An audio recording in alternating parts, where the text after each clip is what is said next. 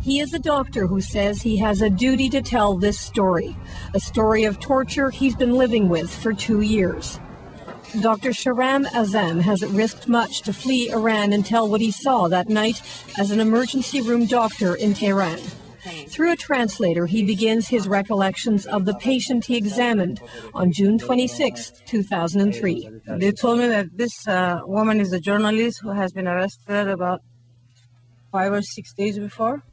The woman was 54-year-old Canadian freelance photographer Zahra Kazemi. She was born in Iran and was arrested while taking pictures of a demonstration outside Tehran's Evin prison. She was imprisoned and 4 days later was admitted to the hospital on a stretcher, unconscious. That's when Dr. Kazemi first saw her, first examined her injuries. On the forehead, on the right side, there was a big bruise. He went on at length to list her head-to-toe injuries: a broken nose, bruised forehead, internal bleeding of the brain, ruptured eardrum, broken ribs, broken fingers, missing fingernails, smashed toes, the bottom of the feet bruised and swollen, and evidence of rape. All injuries that could only lead the doctor to come to one conclusion.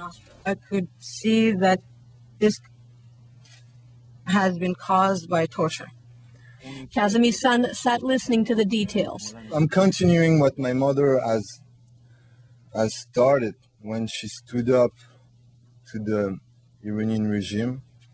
Foreign Affairs Minister Pierre Pettigrew says the doctor's account is gruesome, but doesn't tell the Canadian government anything it didn't already know. We know this was a murder, not an accident. Pierre Pettigrew admits that everything he's tried so far hasn't worked.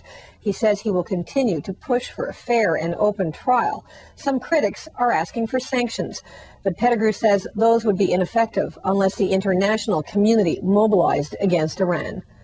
Julie Van Dusen, CBC News.